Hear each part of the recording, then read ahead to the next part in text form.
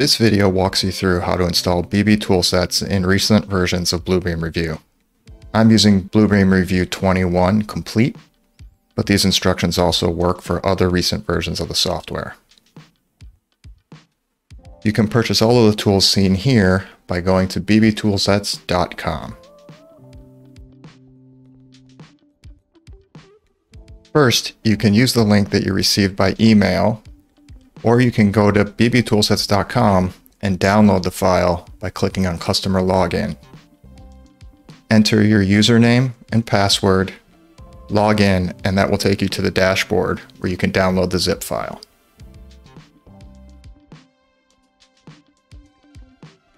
Now that we have the file downloaded, let's unpack the zip file by right-clicking and selecting Extract All.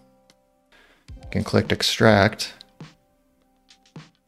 and now you'll have a new folder with all of the files, and it automatically opens the folder. Inside this folder, you have the installation instructions PDF that you can follow, as well as your personal license. In addition, there are 6 folders that each contain the toolsets that we're about to install. Now I'm going to flip back to Bluebeam Revu, and you can see here we have a fresh install. No toolsets installed. These are the default toolsets that come with Bluebeam. There are a couple of ways that we can install the toolsets. If I flip back to the folder that concludes them, let's start with toolsets. And the easiest way to install is to just double-click any of these toolsets.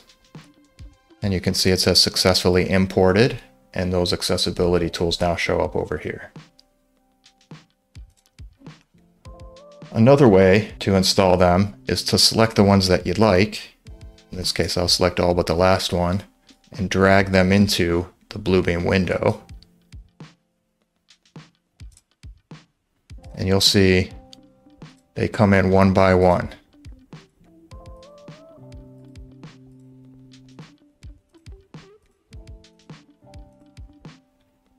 So now we have all of the toolsets installed except for one. I'm going to go back to the window here. So we've installed all except for the final scaled RCP red. The third way to install tools is to do it from the tool chest drop-down menu under Manage Toolsets. A dialog box will pop up and you can select Import. You can navigate to the location where the toolset resides, select it, and click Open. And now you will see that RCP Red is installed. You can also use the Manage Toolsets dialog box to reorganize and hide some tools. So for instance, let's get rid of the default tools that come with Revu. We're not going to use those. And let's move my tools down to the bottom by clicking the down arrow until it's all the way at the bottom. And recent tools we can also move down all the way to the bottom by clicking down. So now you see that we have all of our Bluebeam toolsets installed. So I can click OK here, and now you can see we have all of the Bluebeam toolsets installed, and then down at the bottom are the 2 default My Tools and Recent Tools toolbars.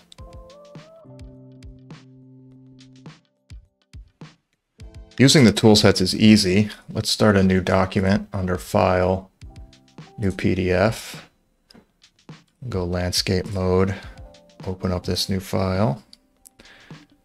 And now you see we have a blank page. So you can select the tool you'd like to insert and drop it in. So that's there, and you can use all the same symbol modification tools you're used to in terms of rotate, in terms of scaling if necessary. And you can also just double click the text and edit that as you see fit.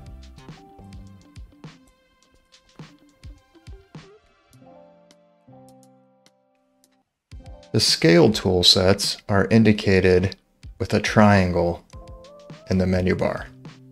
These are only available in Revu 2015 or later. When you select to insert one of these tools, I'm going to do a scaled figure, and I bring it into the sheet, and I click, it's going to ask me which scale I want to drop this in at. So I'll select a scale and say 1/4 inch equals a foot. That will set the scale for this page and drop in the scaled figure. Now I can also come over to the measurements tab, and I can change the scale of this to be 1/2 inch equals a foot. I can flip back to the tool sets. I can take the same scaled figure, and now you'll see that scaled figure comes in twice as big. So that's how you use the scaled symbols based on the scale of the sheet you're working on.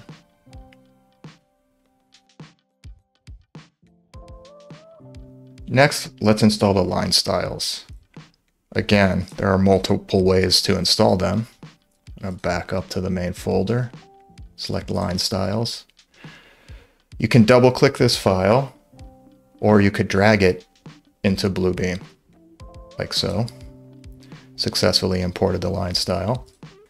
Another way to do it would be to select the line tool. You can draw a line, and you'll see up here at the drop-down dialog box for line style, you can click Manage.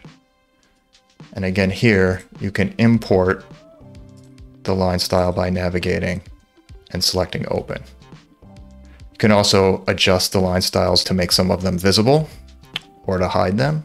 So if you want the standard built-in or the advanced, you can hide those. I'm going to move the BBToolsets line styles to the top. Now we have a line, and you can change to one of the BBToolsets line types, which are now at the top of the list, by simply selecting them. As you can see, this brings in the 1 hour rated smoke line type, and you can change the scale of that line and the text in it by increasing the point size of that line.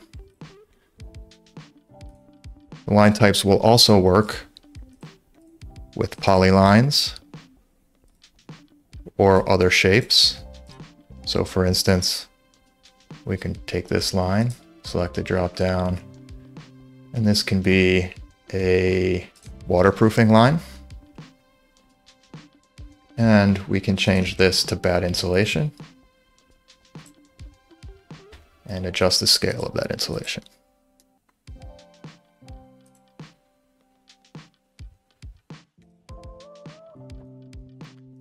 Next, let's install the hatch patterns. And just like the line styles, you can either double click this or drag it into Bluebeam. It will successfully import. Now let's draw a new shape for our hatch. So we can come up to the drop-down dialog for the hatch pattern and click Manage.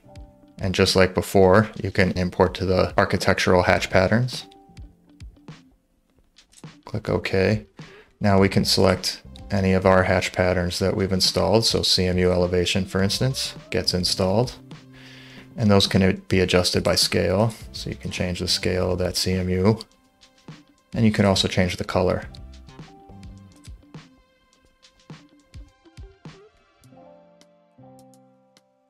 Submittal stamps are installed differently. Since they're just PDF files, if you were to double click them, they will simply open in Bluebeam Revu. Instead, we have to go to the Tools menu, hover over Stamp, and then down at the bottom, you can select Import Stamp. We'll navigate back to the Submittal Stamps folder, select all of the stamps you want to import, and click Open. Now that those are installed successfully, you can go up to Tools, Stamp, select the stamp you want, draw a box, and you'll see that the date and the reviewed by name are automatically inserted for you. Fortunately, we don't want to say default, and this name is set by the review settings. So come up to Review, Preferences, change the username to whatever you'd like, click OK. Now when you do Tools, Stamp, and insert that stamp, you will see that it comes in with the correct name. Editing stamps to customize them for your needs is pretty easy as well. We recommend that you make a copy of this file. So I'll just say copy and then paste. And now you'll see that this is a copy. You can open that file. Now you can change this language to read whatever needs to read for your office. So get rid of that. Don't change any of these variables down here because these are what brings in the reviewed by and the date automatically. Now that we've finished editing that the way we'd like, we can hit save. And remember, this is the copy. So now we'll come to Tools, Stamp, Import Stamp. We can select the copy. So now that's imported.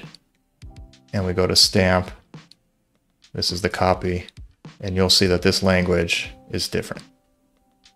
Once these stamps are inserted, you can resize them as needed, move them around, do whatever you need to do for your submission. And then of course, when you're ready, you can simply flatten those.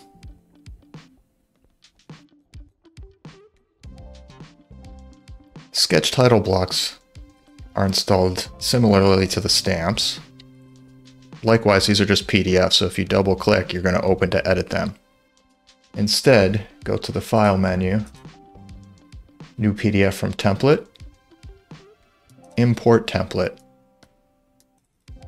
We'll click into the Titleblocks folder. And since I'm based in the United States, I'll select the letter and tabloid versions and click Open. Now those are installed as templates. So now if I wanted to create a new sketch, I can go New PDF from Template and I can select Letter Landscape. And now it will open up a new landscape ASK file. Editing these just like with the tools, you can just double click the text. So for instance, if your office number sketches differently, you can do A123 and you can change your initials and check by initials and edit any of this text that is necessary. Likewise, you can also edit these templates to be however you like by opening the file.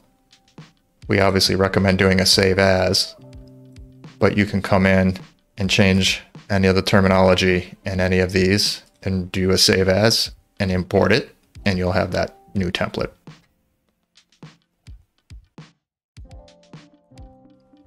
Finally, we have the profile. Before installing the profile, it's important that you save your workspace, especially if you already have it set up the way you like. To do that, go to the Review menu, hover over Profiles, and select Manage Profiles. Select Add. I'll just call this 2022. And now this profile is saved and you can always go back to it. Next, click the Import button, navigate to the Profile folder, and select the BBToolsets profile. Now that imports the BBToolsets profile.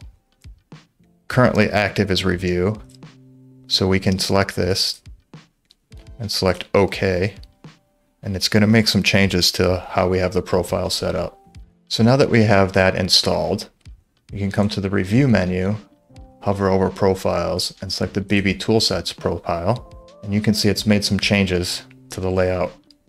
This puts the tool chest, files, thumbnails, bookmarks, and sets over on the left-hand side.